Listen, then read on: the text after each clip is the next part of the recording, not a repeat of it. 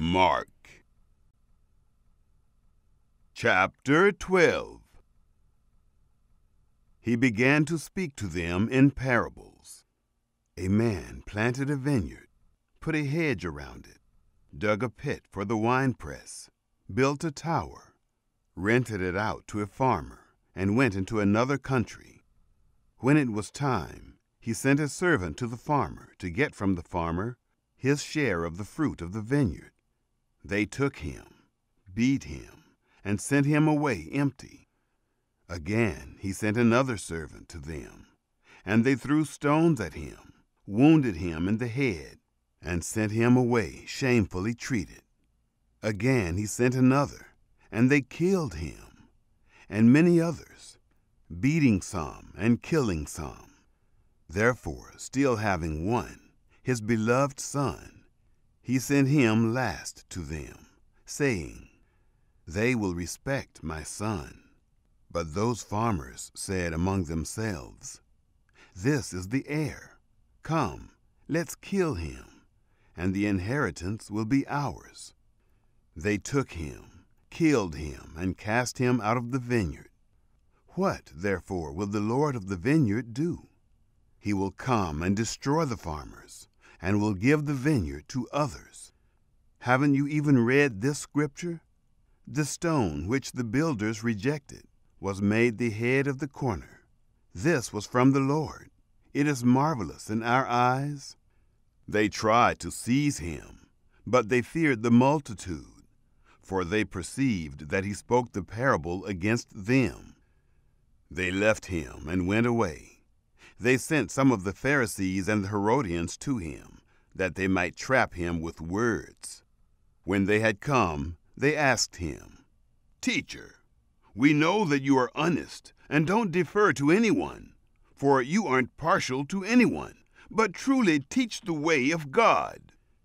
Is it lawful to pay taxes to Caesar or not?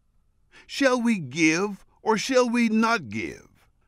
But he, knowing their hypocrisy, said to them, "Why do you test me?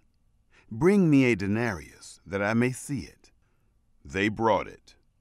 He said to them, "Whose is this image and inscription?" They said to him, "Caesar's."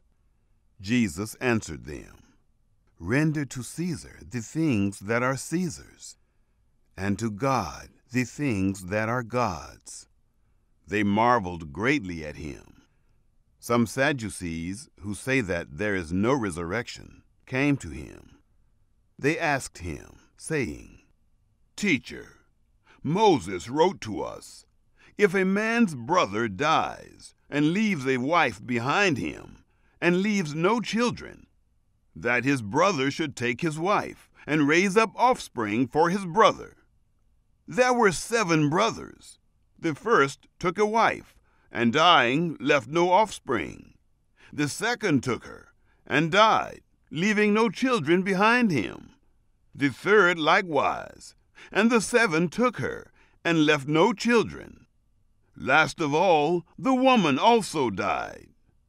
In the resurrection, when they rise, whose wife will she be of them? For the 7 had her as a wife."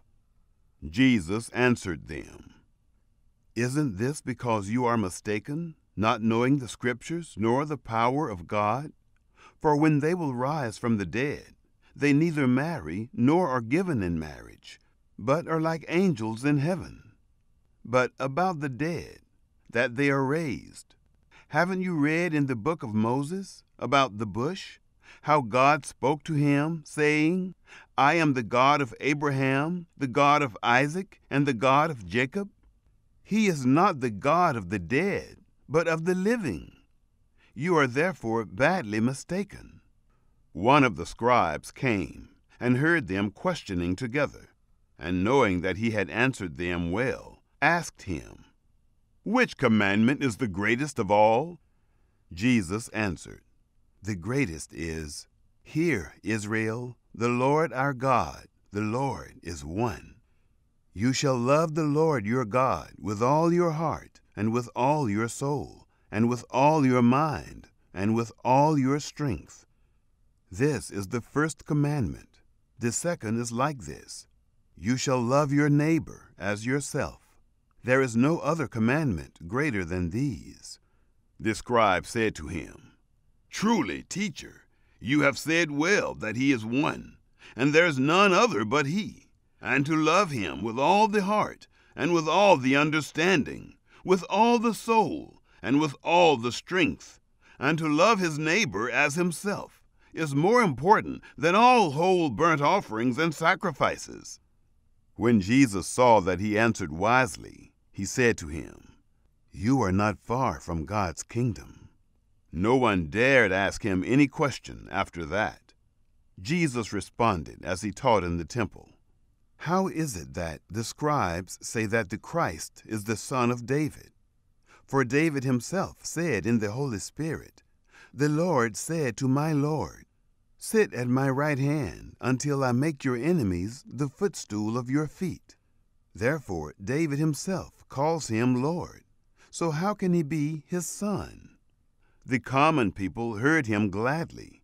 In his teaching he said to them, "Beware of the scribes, who like to walk in long robes, and to get greetings in the marketplaces, and the best seats in the synagogues, and the best places at feasts. Those who devour widows' houses, and for a pretense make long prayers. These will receive greater condemnation." Jesus sat down opposite the treasury, and saw how the multitude cast money into the treasury. Many who were rich cast in much. A poor widow came, and she cast in 2 small brass coins, which equal a quadrans coin. He called his disciples to him and said to them, "Most certainly I tell you, this poor widow gave more than all those who are giving into the treasury. For they all gave out of their abundance, but she, out of her poverty, gave all that she had to live on."